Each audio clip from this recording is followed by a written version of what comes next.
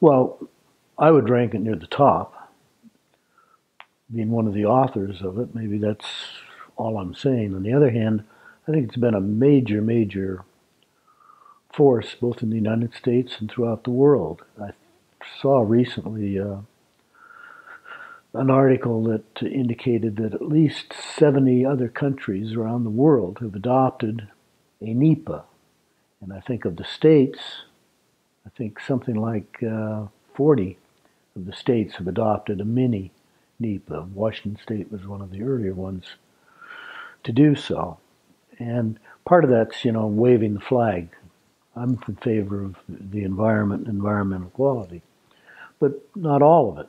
Part of it is that NEPA is a force, even though it's not necessarily enforceable, other than to go in and sue and say, you didn't do a EIS, or the EIS you did was inadequate.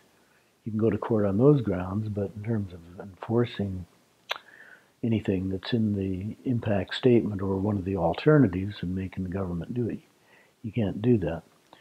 So I think it's had a lot of impacts.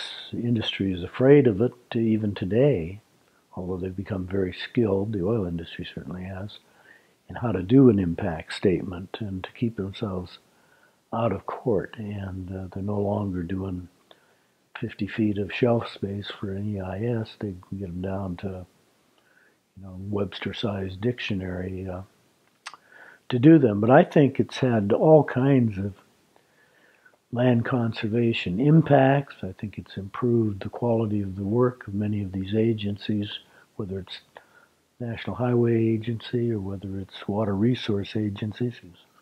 So I think it's had a major, major effect.